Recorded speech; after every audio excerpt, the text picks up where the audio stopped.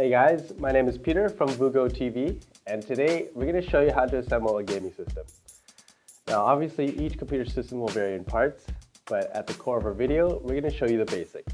Starting with our NVIDIA GTX 570 video card, Asus Maximus 4 motherboard, Intel Core i7 processor, 800 watts of power supply, 16 gigs of RAM, cooled by an easy to install water cooling system, and lastly, a 1 terabyte hard drive by Western Digital. These are all going to be housed under the Cooler Master half 932 case. Let's get started. Alright, so we're going to start with the power supply. Before we put it in, I just want to make a note about cases.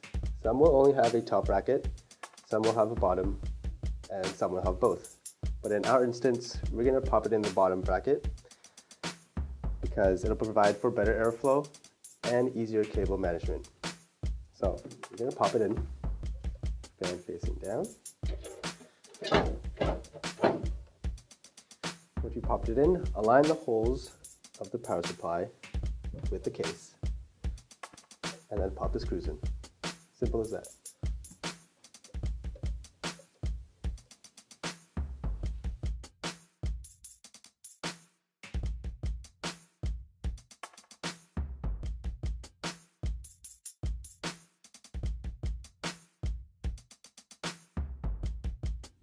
After installing your CPU, you want to install your CPU cooler.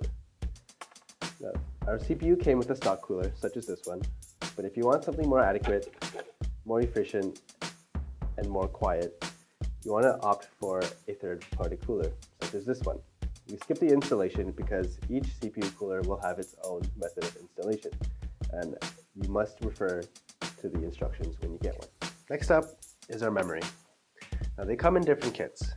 Single channel, dual channel, tri-channel, or quad channel, which is what we're working with today. Now let's say you're using a dual channel setup. You want to make sure the RAM corresponds to the color on the RAM slots in your motherboard, such as red with red or black with black. The colors on motherboards will vary, but you get the point. Another thing to make note of is to make sure your motherboard supports the RAM that you're going to buy. DDR3 will not mix with DDR2. So if your motherboard only supports DDR3, make sure you get a DDR3 set. Now, I'm going to make sure this short side goes into the short side of the slot. Put it in one end. And make sure it snaps in.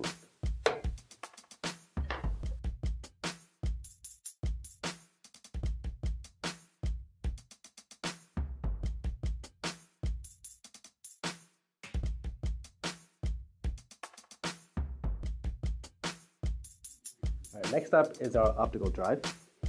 In order to do this, you have to pop open the front bay. Each case will have its own mechanism, but this one is pretty simple. Pop open the side, take it out, and slide it in. Now each case will have its own locking mechanism.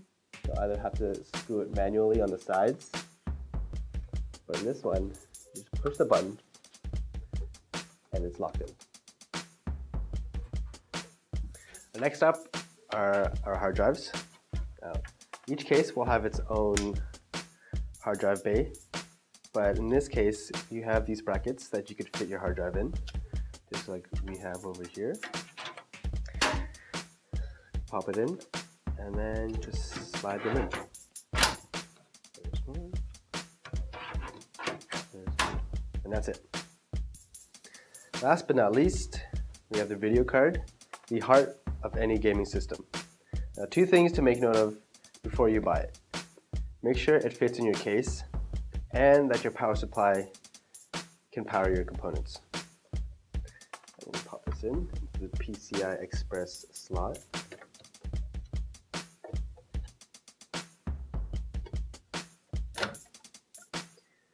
Put down the latches.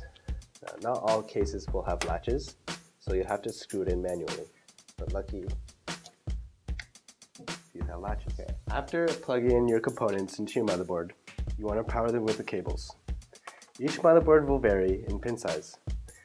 They'll either have a 20 pin or 24 pin connector, or an 8 pin or a 4-pin connector. These power connectors supply the motherboard with power.